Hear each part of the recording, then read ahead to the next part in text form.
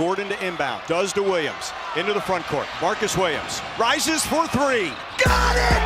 Aggies win 81-79. But nah, I ain't gonna lie, it was crazy. I'm sitting there running the play like, I'm looking at him, he not even looking at me. I said he's shooting at me. I'm looking at it the whole time like, oh no. That's going in. Oh, get it stuck. Come on, nigga. You wanna know what he really did though? He was doing his best impression of me. You feel me? He learned from me, the big dog.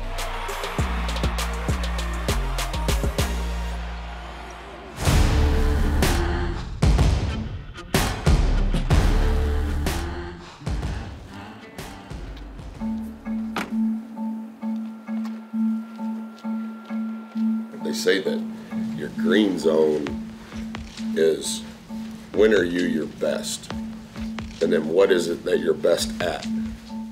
Conference play is a sweet spot for head coach Buzz Williams. He thrives on rhythm.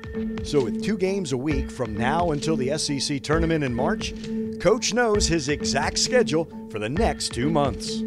My green zone is always in the morning. It starts at 5:45.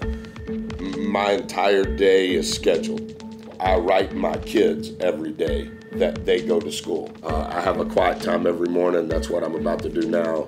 And then my next 3 hours are planned. I know what's on this computer that I have to watch this morning. This is the beginning of my game charts, my prep charts, what we're doing in practice is on that table.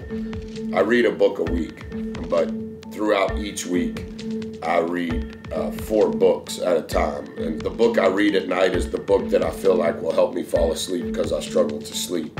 One will be some level of leadership. One genre will be spiritual. And then the other book is kind of business specific. In order for me to be impactful, I think I have to make sure that I feed myself figuratively and literally the right things. Obviously, I've been very rhythmic in my days for a long time, and I think that I'm more aware in what I'm trying to accomplish and how it impacts others. This is one of those universities that has elite football coach, elite basketball coach, and both of them get the entire package of what their job entails in order to be elite. Not only is he one of my favorite coaches and coaches that I admire the most, he's one of my favorite people. He is an important person in my life. That guy's a 5. That's their leading scorer. In January and February, it's hard to find any free minutes.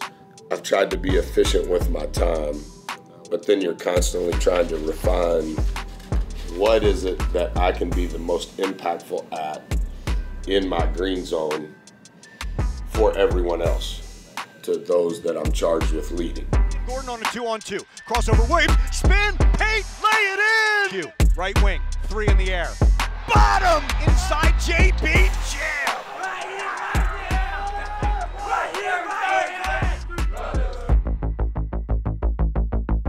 I used to train first thing in the morning, and now I kind of train towards the end of my green zone.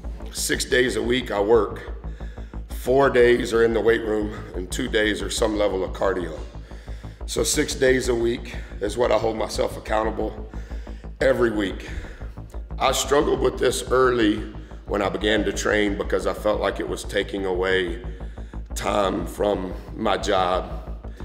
I think my lens on that has changed because I'm not old yet, but I'm not young anymore. Not that anything revolves around me, but I do want to walk my daughters down the aisle. I do want to live a long life with my wife when I'm no longer coaching. And it's right by the body God's blessed me with, and I think we're charged with taking care of it. But I also think that how can I be an example to our players of take care of your body? The weight room's just as important to your game as your dribbling and shooting skills are. Your words in your life have to match up. And so if my example shows them, hey, I'm trying to take care of myself, then I think that that helps us be more efficient in our words. I don't have to say that very much to our players. It's kind of unspoken because they know I'm going to train Coach Gepp has me on the same regimen or routine that they're on. I'm probably a little overboard like I am with many other characteristics that I try to follow every day, but I'm not missing no matter what. Good. Similar to what I mentioned earlier about reading or my quiet time, there's 9 different categories of daily disciplines. Write my kids that I mentioned is one, my quiet time is one, how I read is one, how I exercise is one, my relationships, write, call, email, text, that's 4 people a day, every day of the year. So it's 120 people per month that I connect with personally. I write 2 thank you notes a day, every day of the year. That ends up normally being 730 handwritten thank you notes. I'm gonna just tell you, at least twice a month, and usually more often than that, I receive a piece of snail mail from Buzz. It's either a handwritten note that he read a book that I need to read, and he has like reams of paper, handwritten notes about the book to give me so that I can become a better me. He'll send me a team motto that he has for the team, and he'll explain to me why that's important. His operational procedure to grow young men into accountable leaders is world class.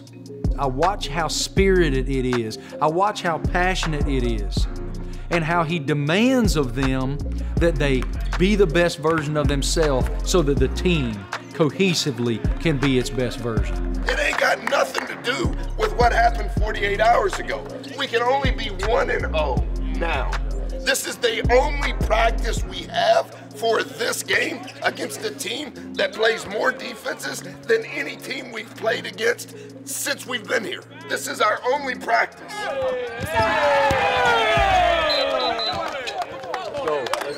Let's go. Work on 3, 1, 2, 3. If you got a problem, I'm pulling up. Henderson with the dunk. The Aggies up 15. The story of the night are that these Texas A&M Aggies are for real. The vast majority that we face every day is uncontrollable. We don't control it. Hey, yo, this is crazy, yo. But every day we wake up, we control 3 things. We control kindness, we control effort, and we control passion. I'm stating facts. And the Aggies are 4-0 in SEC play with a 67-64 win. We decide if we're going to give every last ounce of everything we got to whatever challenge we face that day, and we decide if we're going to have an undeniable positive energy. And that guy's got it all. You know the vibe.